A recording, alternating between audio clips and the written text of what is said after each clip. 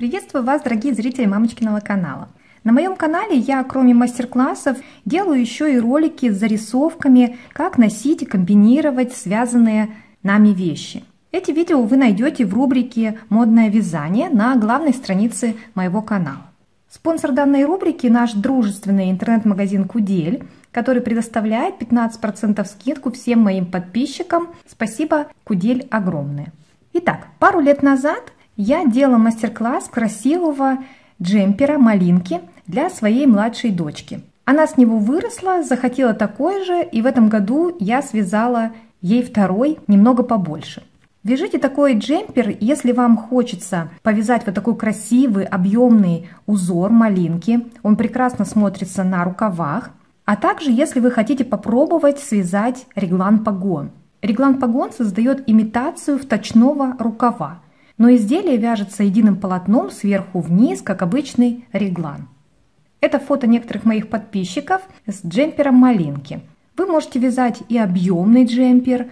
Ребенок сможет его поносить подольше, рукава всегда можно надвязать, а можно связать его из тонкого хлопка в качестве футболки и носить под школьную форму даже. Ну и, конечно, призываю вас экспериментировать с тем, каким образом этот джемпер можно носить. Моя дочка обожает этот джемпер, и мы сделали для вас несколько фото, чтобы показать, какой он красивый и супер нежный. Интересно, что его можно вписать и в спортивные образы с модными сейчас спортивными штанами, и образ становится более интересным и девчачьим. Также можно создать и более праздничные образы с юбками-пачками даже и с пышными платьями. Когда вы задумываетесь связать какое-то изделие, обязательно продумайте, с чем вы будете его сочетать. От этого зависит даже цвет вашего будущего изделия. Конечно, можно придумать различные потом цветовые сочетания ваших вещей, но это будет сложнее, чем когда цвет будет изначально продуман. Интересно проводить такие эксперименты с вещами, и даже, казалось бы, не очень подходящие друг другу цвета начинают дружить, особенно если добавить какие-то аксессуары, поддерживающие это сочетание.